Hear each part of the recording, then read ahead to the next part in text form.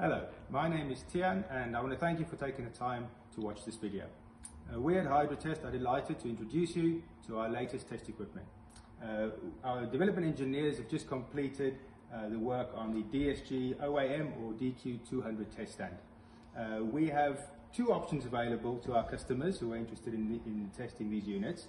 The first one is aimed at our existing Hydra-Test customers, and that is the original test stand, which can plug directly into your HTC controller that is fixed to the valve body test machine, your solenoid tester, or indeed the dynamometer.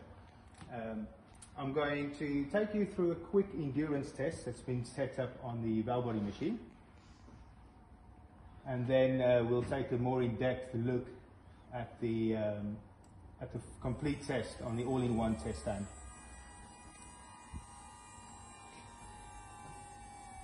You can see we're driving the pump. Once we achieve high pressure, or full pressure should I say, we are energizing the solenoids. At this point we're just clamming them on and off to perform an endurance test that can continue to run for as long as we choose.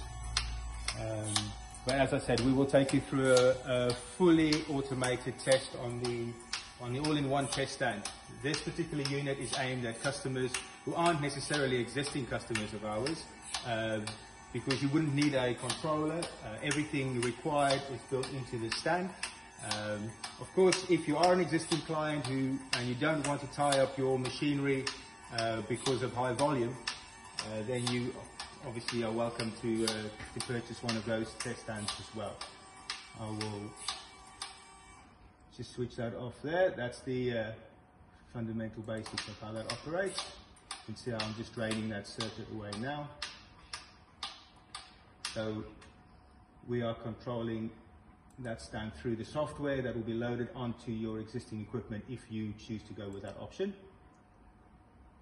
Now we'll take a closer look at the all-in-one DSG unit. This particular unit, everything is included, everything required to complete the valve body test for the OAM is all within this particular test equipment. I'm going to take you into a quick solenoid scan. Testing the solenoids, we're now monitoring current, so amperage of each solenoid. Once we're happy with those results, we'll continue. Okay, then I'm going to take you into a data acquisition mode test. In this particular mode, the software will run the test for us. All we have to do is follow the on-screen instructions. If you press start, you'll see we'll be asked to fill the unit with half a litre of oil, which we've already done, and then we'll complete the priming process. Once we get to that stage, we'll follow the instructions as we go along. So I'm going to drive the pump.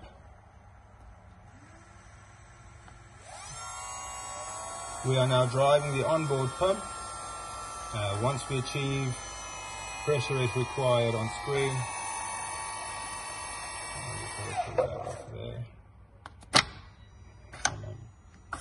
that's now operating. Priming process. During this process, fluid is being distributed around the unit, and the important part of the test really will start next. So at this stage we will top up our unit with the remaining fluid, so the other half a litre, just pour that in there, in the funnel straight through the breather into the system. Just let that drain away a little bit. I am going to use our slider to set the pump up. Okay, now I've driven the pump.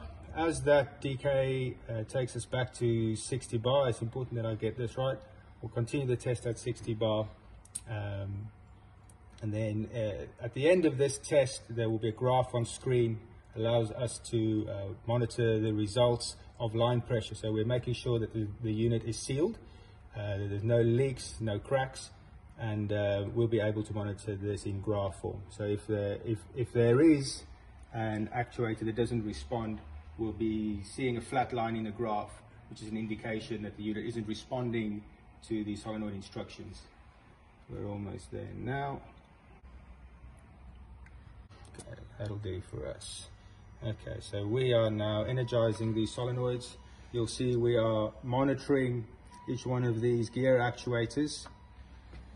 You can see how that is marked up on the plate for us as well. We are controlling them because we're ramping the solenoids as opposed to just banging them on and off. We are controlling the rate that they're moving at. So we're actually doing a more comprehensive solenoid test rather than just checking for cracks and leaks. Okay, now you can see we're instructed to drive the pump once again. That's it. You can see this unit is holding pressure particularly well. That will make its way back to 60. Once it gets there, we'll press continue, and we'll take a closer look at the K1 and K2 clutch actuators. Okay. You can see the K1 sliding out there and back in once again. So monitoring the clutch actuators closely.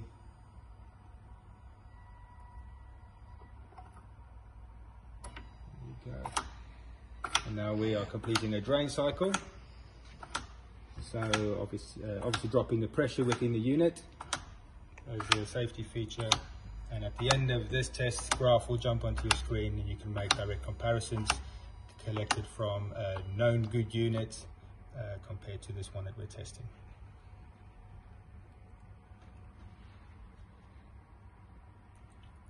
Okay, so you will note that green line is output pressure, or line pressure in this case.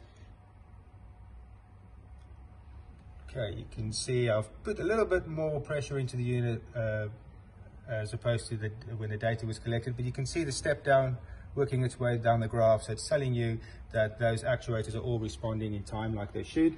I will also load onto your screen the solenoids. You can see we are trying to follow the dotted data as closely as possible. There you go, and that's a complete test performed on this stand, completed and performed in minutes.